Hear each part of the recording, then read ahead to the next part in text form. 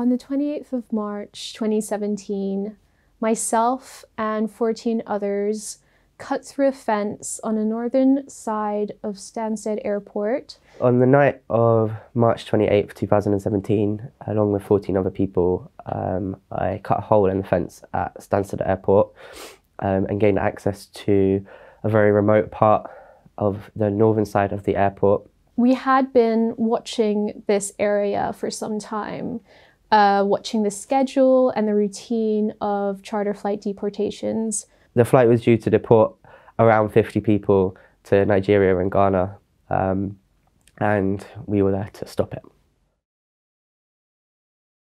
We had 2 tripods with us and several lock-on tubes. We all went through this hole in the fence, walked across a piece of grass, and towards the parked Boeing 767, which was a Titan Airways chartered jet. As we got there, 4 people went off and surrounded the front wheel of the plane and locked on. The rest of us went to an area behind the wing, and we set up one of the tripods, which had a banner saying "No one is illegal," and I climbed on top of it. I made my way across a grassy knoll to a plane that was parked there, tied myself around the front wheel with 3 other people. And we stayed there for 10 hours. I was the last one arrested at nearly 8 a.m. They had to get the staircase that usually goes to the plane for people to board. And they used that with officers and climbing equipment, and they pretty much pulled me off the tripod and arrested me. Prior to the action, I had known about these charter flight deportations and the deportation process as a whole.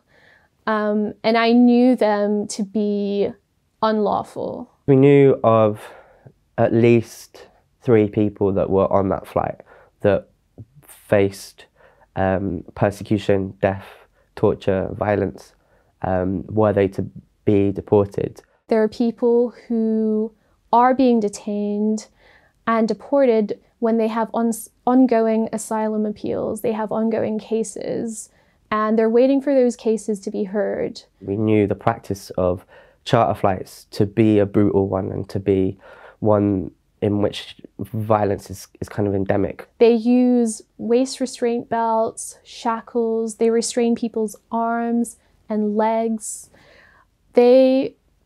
In watching these planes, in watching the process, we knew that ambulances were called to the terminal just in case. There was the case of Jeremy Mubenga, who was killed by 2 security guards when he was being deported back in 2010. But then the violence of the actual deportation, the things that people were facing when they reached the place that they were being taken to. And so, although we knew of 3, we knew that there would be many, many more that were facing potentially death, and so we had to act.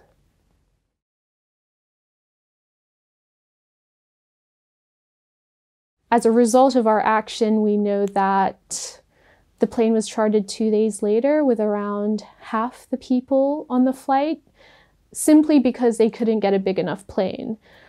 And then from the action until the start of our trial, we knew that around 60 people had been deported and that 11 still remain in the country. 2 of those people we now know have leave to remain. 4 of those people have been referred to the National Referral Mechanism for victims of human trafficking, so that can be either domestic slavery or sex slavery.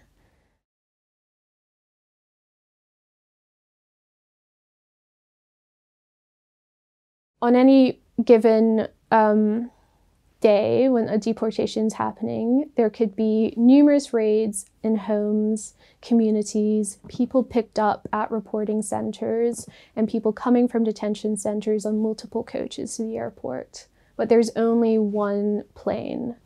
So that was strategic in understanding that in order to give people time to call their solicitor, give people time for their cases to be heard, we had to stop that plane.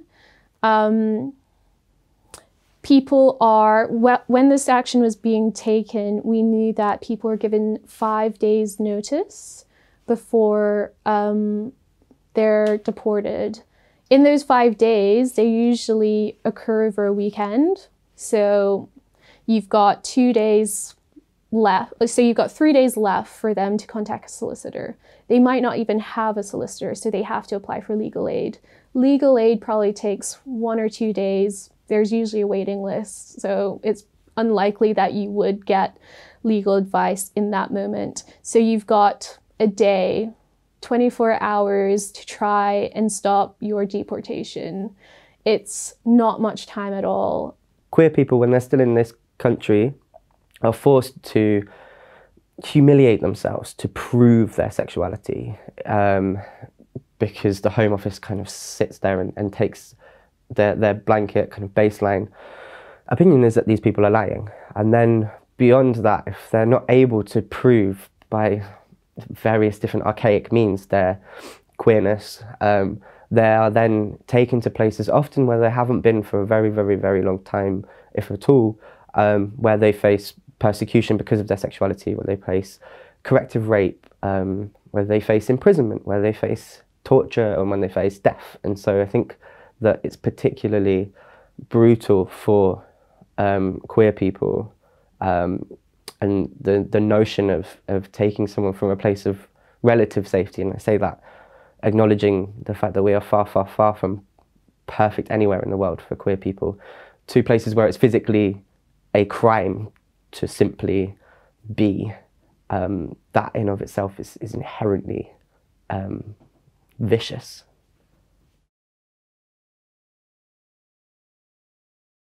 We were originally charged with aggravated trespass, criminal damage, and a Stansted bylaw against organising a protest or a parade or a demonstration that inhibits the functioning of the airport. Upon arrest, we were not told anything about the charge that we have now. We were not told that we had put people in danger in the airport. We were not told that anyone's safety was at risk. In July 2017, we were then told that the Attorney General had consented and that we were now being charged under the much harsher Section 1 of the Aviation and Maritime Security Act, which comes with a maximum life imprisonment, as opposed to aggravated trespass. Aggravated trespass is a charge which carries a maximum of 3 months in prison. This legislation, which is part of the Aviation and Maritime Security Act, came out of the 1988 Lockerbie bombing. So this is really the first time this charge has been used on non-violent protesters. The first time it was used was for a completely different scenario. It was a man driving a helicopter erratically and intentionally into an airport control tower. So you can see that it's, pretty different from the action we took, which was essentially lying on the ground for 10 hours and not moving. So yeah, there's a huge question as to why they're using this charge, and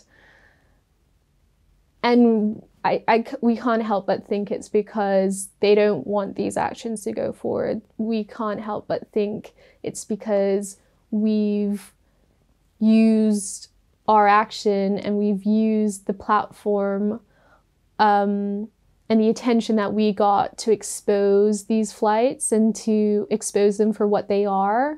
And they don't like that that's happening. These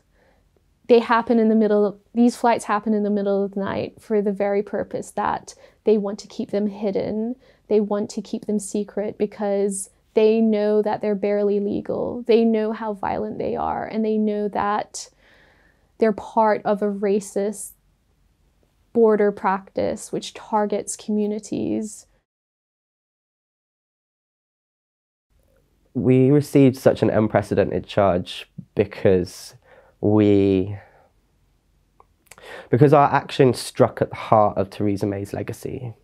Her legacy as Home Secretary is essentially what led to Amber Rudd having to resign. It is the hostile environment. It is the creation of a racist, brutal set of laws and policies, and a toxic culture within the Home Office that has kind of been laid out across the newspapers over the last 12 months or so. So it came as a surprise that we were charged with this, but then at the same time, we did something that no one else has done, and that is poke the bear in its cave. I mean, this is the Home Office. The prosecution, and more widely the Crown Prosecution Service, the Home Office, and the establishment are trying to throw the book at us, trying to make an example of us.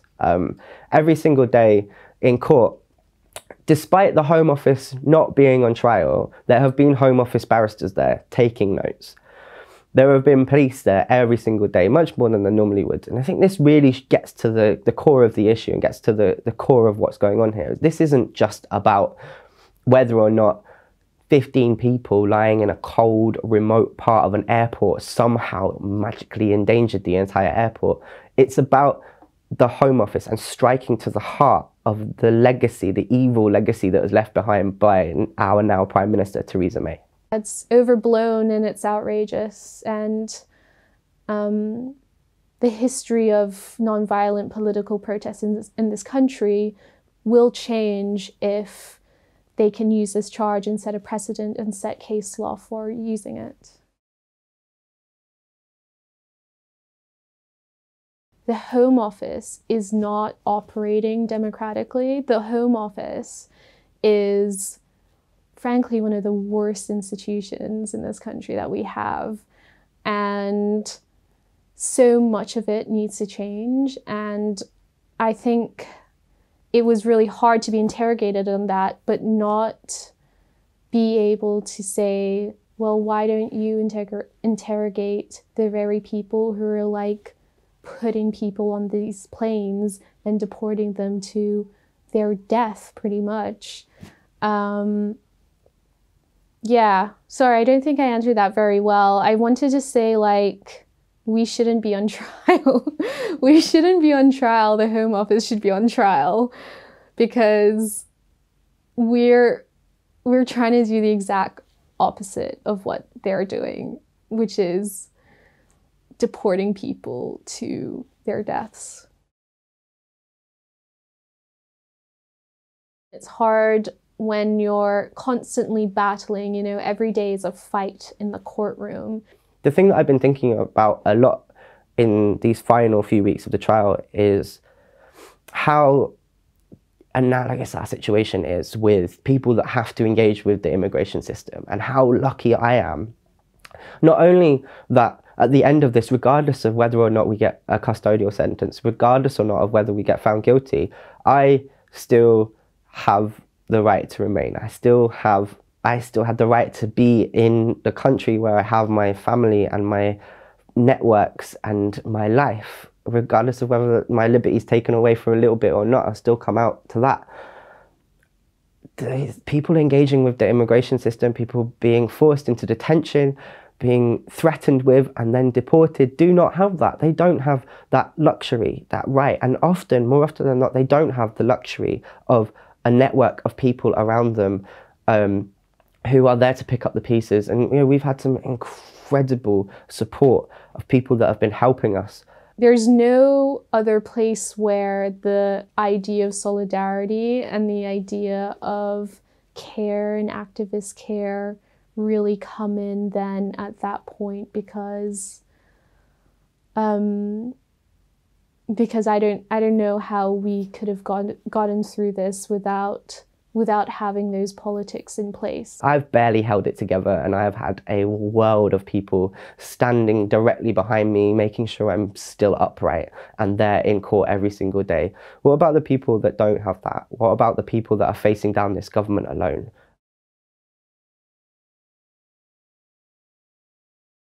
This is one flight that we stopped of thousands of flights that have gone.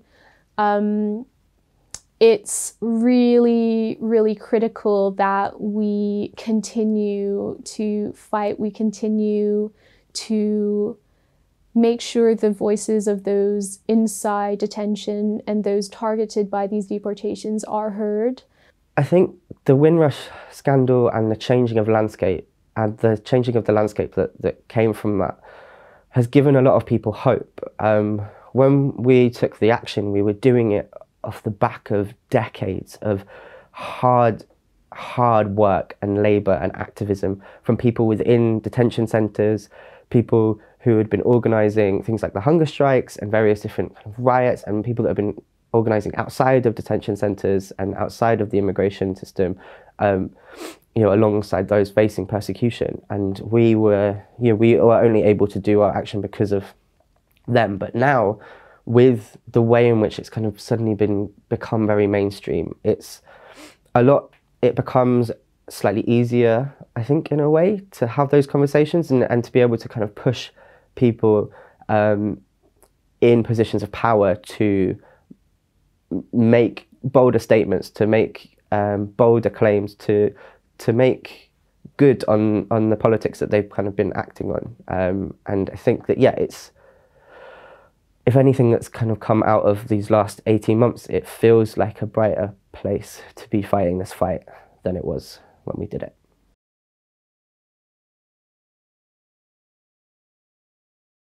In a way, I think it was successful. We stopped that plane, and that's what we wanted to do.